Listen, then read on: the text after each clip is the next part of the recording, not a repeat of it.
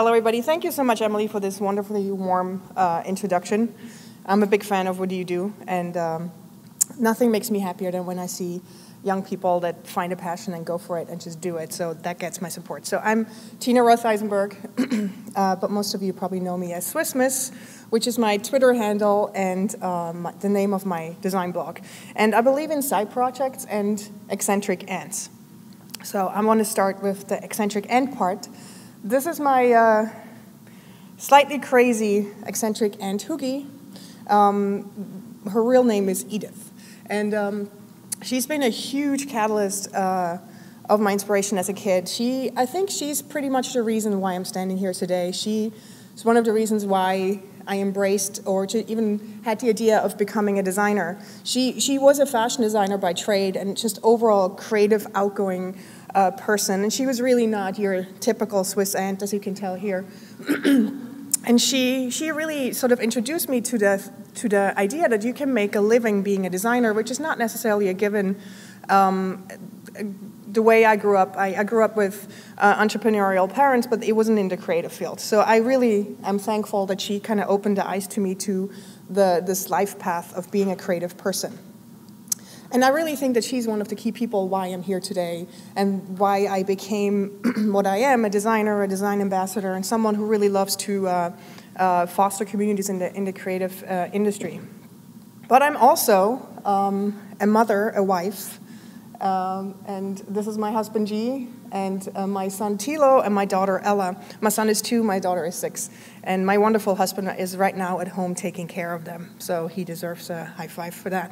The reason why I bring this up is because many of you are probably just in the beginning of your careers and you might not have a family yet. And what I always hear from fellow women is that they say, I don't think I can have a career and kids. I have to choose, and I always want to make the point, and I think I'm the living proof that you can have both. In fact, I feel that once I had kids, I really sat down and thought about where I am in my life, and my kids have really been the catalyst of my career. Just to give an example, when I was pregnant with my daughter, I really revalued where I was in my career and said, I've always wanted to have a design studio, and I was always waiting for this right moment to start it. And I can tell you one thing, the right moment is never there. The right moment is now. When you have a desire to do something, do everything in the world you can to make it happen. And I really wish I would have started my design studio earlier, but I started it the day my daughter was born, which is not something I would recommend, but I was very lucky it worked out. Having kids really has pushed me forward and has really made me make the decisions that I should have done earlier and pushed my career forward. And having kids also really makes you think about who am I and where did I come from and how did I become the person that I am today. And especially in moments like this, where my son has one of his super epic meltdowns, which, by the way, are silent. But I really stand there and I photograph them and I document them on a blog. It's heartbeing2.tumblr.com. And it's been hand down to my most successful Tumblr ever, which is really funny. But in these moments where my son is having one of his epic meltdowns, I really stand there and I think, whoa, I know I was like this. And how in the world did I come from being a 2-year-old on the floor, not being able to deal with your emotions, to be standing here on stage and being really, really happy with where my life has taken me and with the choices I have made. Which brings me to a quote I really love by Martin Berman, in which he says, "We define ourselves by the choices we have made. We're in fact the sum of our total choices." Which is a beautiful quote, and it's very deep, but it's also really scary when you're a parent, because it really shows that I have to do everything in the world I can to teach my kids, to give them the ability to make really, really smart choices. And also we have to be aware of that every choice we make, everything you say yes or no to, will lead you into becoming who you are even more. As I became a parent, I was really thinking about what can I teach my children to make good choices? What are the rules I live by that I think have shaped my life? And so I came up with 8 rules I live by that I think, even though I'm speaking here as a parent and talking about parenting, and maybe many of you don't have kids yet, I think these rules can apply to anyone, and anyone can pick something out of it. So I want to share with you my 8 rules I live by. So the first one is find what you love, and don't give up until you find it. And it sounds very trivial, but and some of you might probably agree, it's not trivial at all. And I think it gets harder and harder as our opportunities open up more and more, being, this young generation and the World Wide Web at our fingertips. And I'm just really frightened at times when I have some friends who are in really, really dull, uninspiring jobs, and they admit it. And they admit that they've given up searching for what makes them happy, for whatever reason. It's not always happy to when you have, it's not always easy when you're, you have a mortgage and whatever, and to all of a sudden say, I want to switch my careers. But I do believe that life is way too short to be stuck in something that you don't love.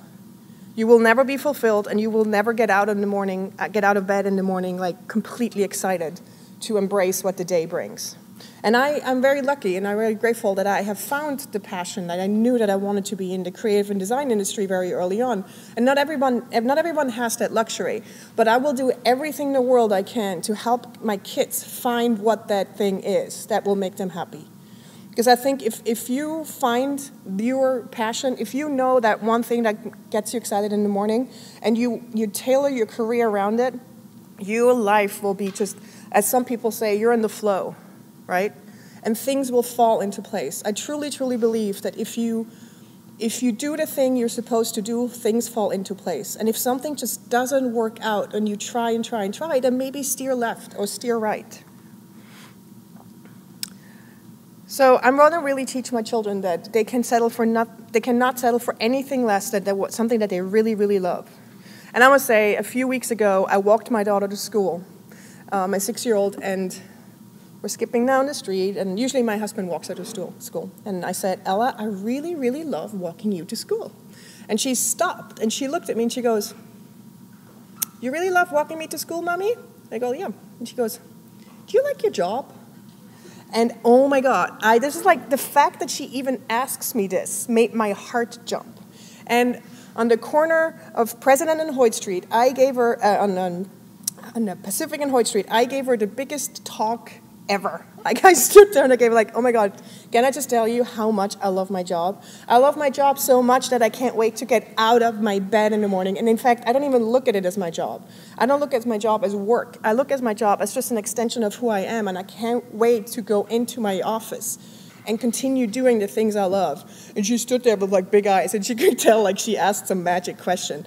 And then we continue walking, and she goes, so what do you like better, walking me to school or going to work? All right, so this brings me to a quote by Paul Graham. In an essay titled, Do What You Love, he said, to be happy, you have to do something you not only enjoy but admire. You have to be able to say at the end, wow, that's pretty cool. And I'm very, very lucky that I can do that every single day. And in fact, I agree with him that he says, you have to like your work more than any unproductive pleasure. In fact, the concept of spare time should be mistaken.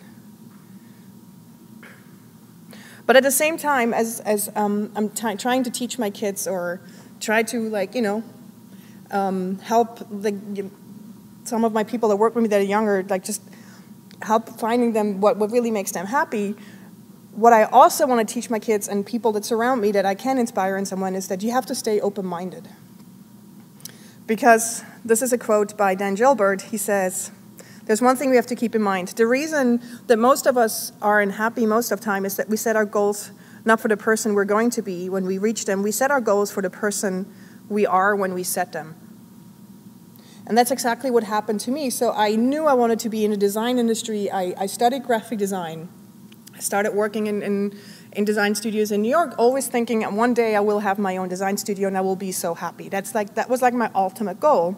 And then I started my design studio when my daughter was born, and right off the bat I had super prestigious clients, way more clients that I could handle, and everything was going amazing.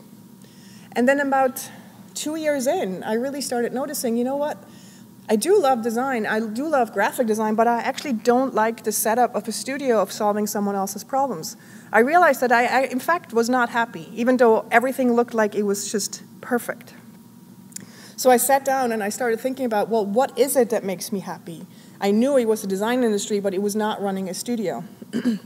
So I started really thinking about it, and I realized, wow, the things that make me happy are actually the things that I started doing on the side.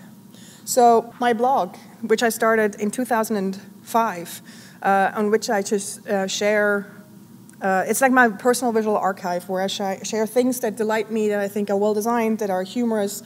It's just like things I come across that I want to share with the world. There was Studio Mates. We'll talk about this a bit later, but I created sort of the ideal workspace for me, where I'm surrounded with incredibly smart and talented creative people. Then there was CreativeMornings, which I started in 2008, a breakfast lecture series, which I started out of like sort of a conference fatigue. And there was a to-do app that I created because I couldn't find a to-do app that worked for me, called TeuxDeux. And so I'm sitting there thinking, wow, wait a second, all of these side projects, these passion projects that I worked on are actually the things that make me really, really happy. And it wasn't my design studio. And then I thought about it. It's like, wait a second, all of these projects actually started, most all of them, started generating some income. So some people call me the queen of accidental businesses. And this very deep thinking about where I am and what am I doing actually started again when I was pregnant with my second kid, with my son. Again, as I said, like my kids have really been the catalyst in like pushing me forward. And as I got more and more pregnant with my son, I realized, I need to go on a client sabbatical. I need to just try this. So I sat down with my husband, who's incredibly supportive, and said, gee, I think I can still cover my portion of how we divide up our cost. What would you say if I go on a one-year client sabbatical after our son is born, and just try to see what I can do, what I can come up with besides having clients? Maybe there's something else. I just believe deep inside that there's more I can do. And he was very supportive, and he said, absolutely go for it. So this brings me to number 2. So when I started my design, my sabbatical, I kind of followed one of my biggest rules, and this is don't be a complainer. You got to make things better. Complaining just doesn't bring you anywhere. And I want to raise my kids to be problem solvers. Like every day when they complain, I go instantly into how can you solve it? What's the solution? And my favorite thing is that my husband is the king of hacks. Like he's really handy. So when my daughter, for the first time when she was like 4, said, like, Mommy, let's make a hack. I was like, yes, this is the great thinking that we want to inspire. So in 2010, my daughter came home from her birthday party and brought these really ugly temporary tattoos in her goodie bag, and she asked me to apply them. And they were really not up to par with my Swiss aesthetic, let's put it that way. And as I'm standing there applying them, and I'm grumbling and complaining, I caught myself also with a personal rule is that if you catch yourself complaining about the same thing, either let it go and be done with it, or do something about it. So I looked at myself and I was like, well, I am so gonna do something about this. So I researched what it takes to make temporary tattoos. I reached out to some of my designer friends and said, hey, what would you say if I make a cool site and you would supply maybe some designs for temporary tattoos? And I had no idea how incredibly exciting it is for an illustrator or an artist to design for skin. It's like an entirely new canvas. So the next day I had designs in my inbox from Jessica Hish and you name the big names in the Illustrator world. And I was like, wow, I'm onto something. So a month and a half later, we launched Tattly. And oh my God, the world has been waiting for temporary tattoos. I had no idea. So, so we launched, and I blogged about it in Swissmiss, and it was like this magic thing. I can't even tell you how much I love the internet. But instantly, we sat there, we launched, it was like, let's see if orders come in. And instantly, orders kept coming in, and we got such an incredible press coverage. It was amazing. And I knew right then, the next day, when I got a call from a very, very prestigious art museum in London, they called and said, could we have a wholesale catalog? And I took her address, I hung up the phone, I turned around and said, okay guys, what exactly is a wholesale catalog? What? So we instantly started working on the packaging and took everything a little more seriously. And this is the 3 of my team demonstrating like 250 of our designs. We have like now, we launched a year and a half ago, we have almost 300 designs at this point. This is the packaging. one of our packagings. These are some of our designs. So we have shipped to over 90 countries. Some of them I can't even pronounce, to be honest. We've won the Shopify competition. We've had press in every magazine you can think of. We are in over 300 stores around the world. We're in Urban Outfitters now. We're in Land of Nod, and it's just been absolutely amazing. And best of all, I have the most amazing team of 7 people that are all really young. They're all between, I would say, 23 and 26, and they basically run Tattly. And it has been the most satisfying project I have ever started. And also because if you go to our artist page and look who has been making Tattly, designing Tattly for us, they're all really well-established designers and illustrators that I finally found a way to collaborate with. But not only to collaborate with, but also to create a passive income generator. I'm a firm believer that if you're a creative person, your goal needs to be to create passive income, because if you have passive income coming in, you can continue working on other things. So I kind of have this this passion for challenging status quos of how things are done, and I've also done it here with how we pay our illustrators, because usually when you look at the licensing world, I find it's kind of broken. I have a lot of illustrator friends, and they would always tell me, like a big giant corporation pays them, I don't know, $3,000 for a design, then they turn around and sell, I don't know, millions and millions of bedspreads with their design on it, and that's it. The only cut they got was like the $3,000. That's not fair. So what I've done is our designers get a cut of a very generous cut of every single Tattly sale. So the better their Tattly does, the more money they get. And every 3 months when we pay the artist payments, we get emails of all caps and lots of exclamation points, because they just can't believe that we've created this ongoing passive income for them, and it makes me super happy. So all in all, this Tattly project is, I think, for anyone a perfect example that you need to take your side projects seriously. I honestly launched this more as a joke than anything else, and it has now become one of my biggest businesses. As I said, I have 7 people work full-time, and it has been unbelievable. And this leads me to my all-time favorite quote. It's by James Murphy. It says, "The best way to complain is to make things." So don't just complain. If something bugs you, make it better or let it go. Let's go into number 3. So I'm a big believer in trusting your intuition. There's moments, like for example, Nate Silver showed us during the selection, where I think data crunching totally makes sense. But there's also moments where I feel like we have started relying too much on numbers, and we really don't listen to our gut anymore. And what I find so fascinating is that 1/2 of all of our nerve cells are actually in our gut. And as many neurotransmitters as you have in your brain, you also have in your gut. So I will definitely teach my children to listen to what their intuition tells them. Like Einstein said, "I believe in intuitions and in inspirations. I sometimes feel that I'm right. I do not know that I am." So that's something I want to teach my children. But at the same time, I realize I might be setting myself up, because this is kind of what I did with my parents when on September 11th, 2001, I worked just a few blocks away from the towers, and I was one of the people walking home covered in ash. I lost my job, the studio, we couldn't go back in for 3 weeks, they shut down, and all the signs were basically pointing to, "Tina, you need to go back to Europe." And my parents, of course, were completely freaked out, it was a scary time. And all I kept telling them is "Mom, Dad, just please trust me. I know in my gut. I just know my intuition tells me my New York chapter is not over. I cannot close this book and put it up on the shelf and come back to Switzerland."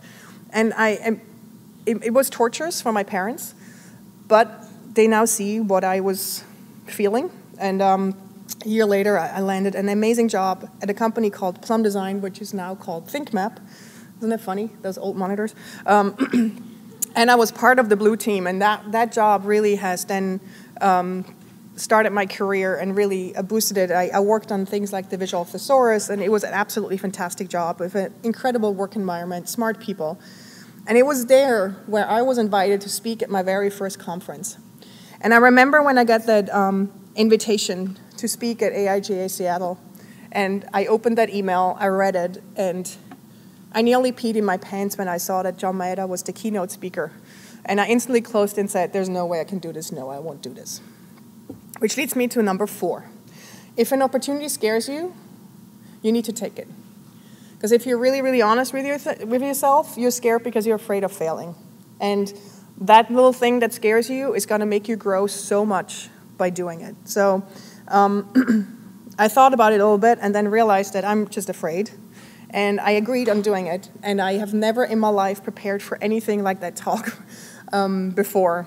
And this was the first time speaking ever in front of an audience. And my husband saw how much I prepared.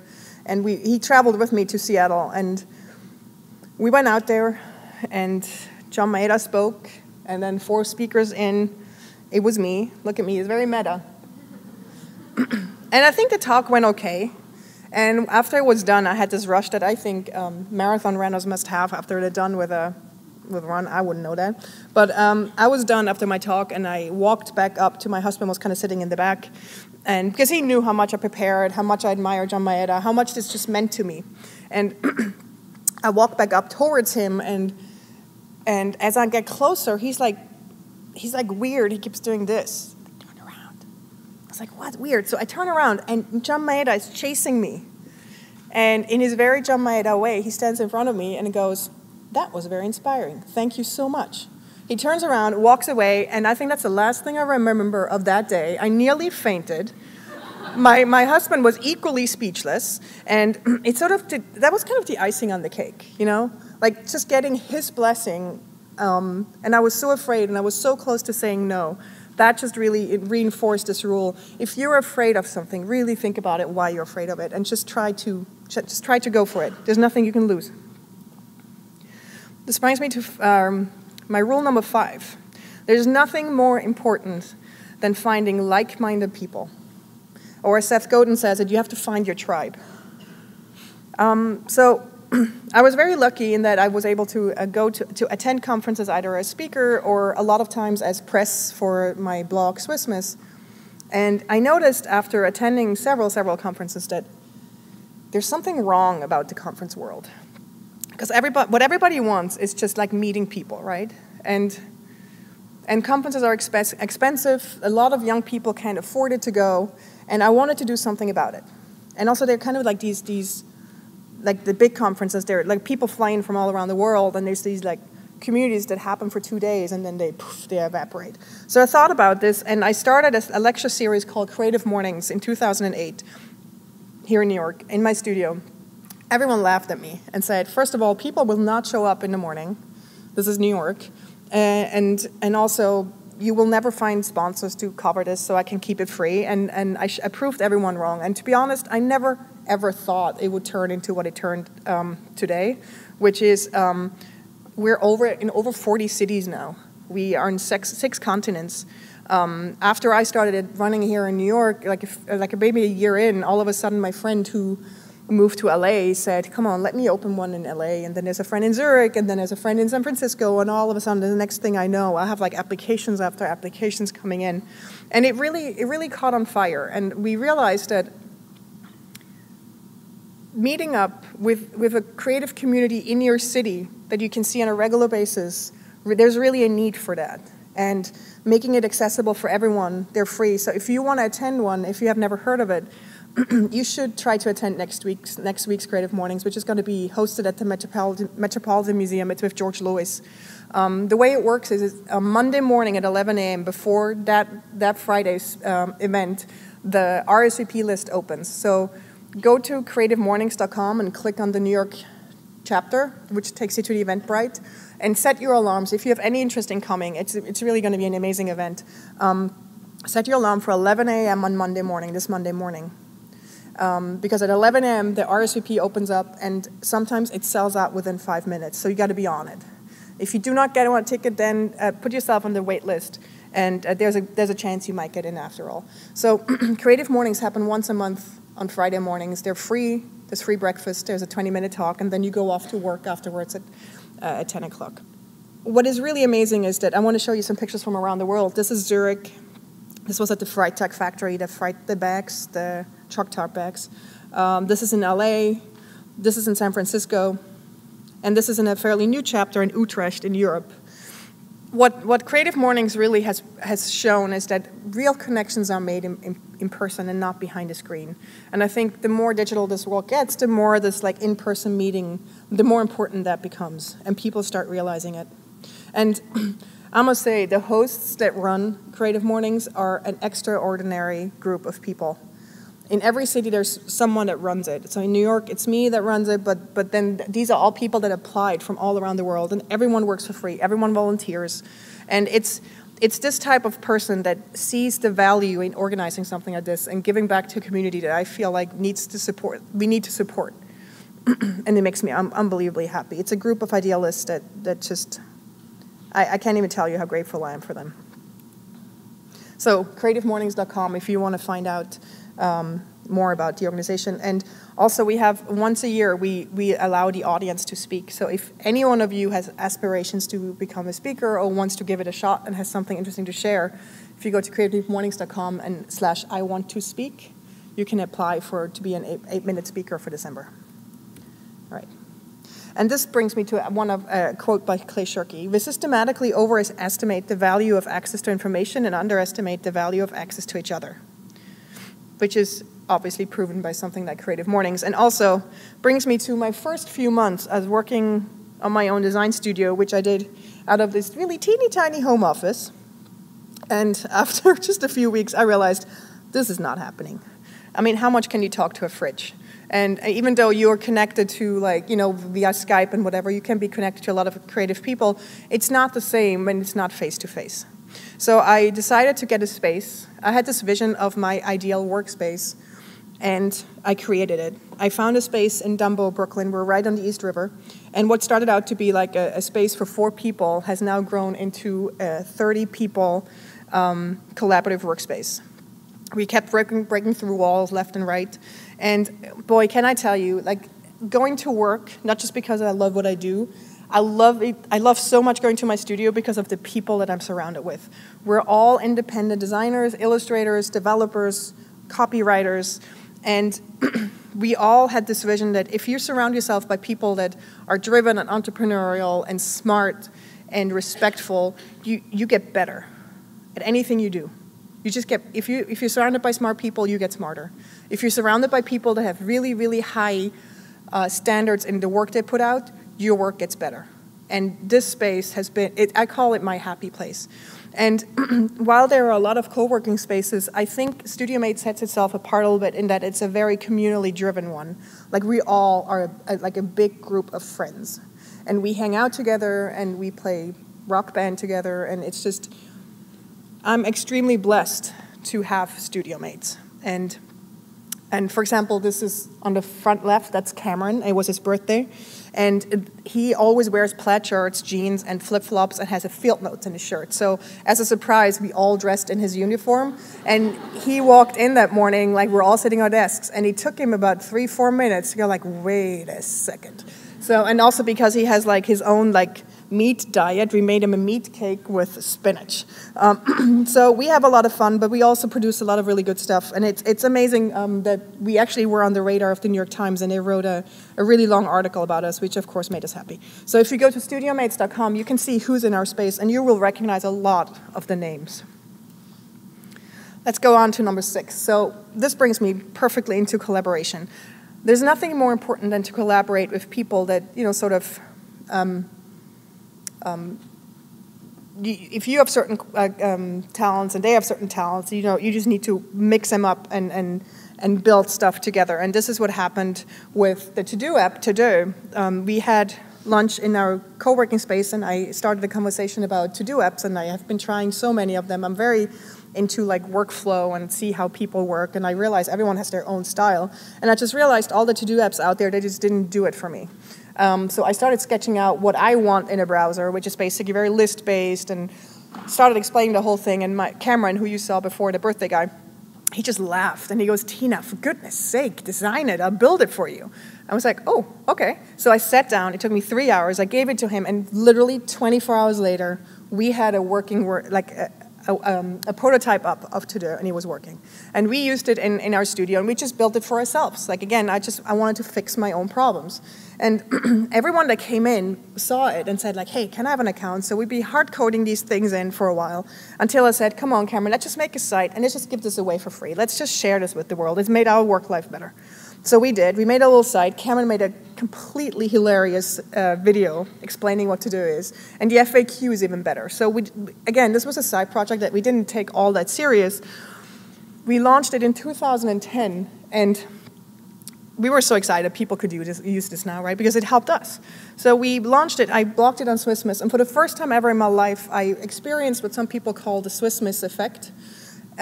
Because the signups came into thousands. Like, we were just sitting there hitting refresh going, oh my God, what's happening? We were worried about our servers being able to handle this all. And then we realized that all the big ones, Daring, Fireball, Seth Godin, like everyone wrote about it. And 2 hours later, a Fast Company put a blog post up saying it's the most beautiful to-do app of 2010. And we were like, oh, we might be onto something. So we made an iPhone app, which has become a small income generator. And we actually, right now, completely rebuilding the entire app, and it's going to be amazing. We're going to be launching it next year. But again, this is like another example of how you need to take your side project seriously. And if you fix something that is a problem for you, chances are that there's someone else out there who actually would enjoy it as well. And we have over 200,000 users at this point. But just to give you more examples of what came out of our studio space, there's the Curator's Code by Maria Popova. There's Quarterly, a subscription to wonderful things. There's a book apart. There's Brooklyn Beta, the amazing conference that Cameron and Chris put on. There's Dropmark. There's Frank Chimero's book, and so on. So my studio space really is an example for what can happen if you have smart people in one room. And it also brings me to number 7, because a lot of people have called us a very elitist bunch, which brings me to this: ignore haters. Because they deserve absolutely none of your time. It took me a very long time to get used to this and to come to terms with the fact that there will always be haters. And I learned one thing, that I want to teach my kids to be aware and to distinguish between people that just hate on things and people that give well-meaning, well-meant criticism. And you need to distinguish between that. There's people that love to break things, and there are people that build things. And you need to know which side you're on and who you're listening to. So I've had to learn that haters gonna hate. And again, it took me way into my 30s.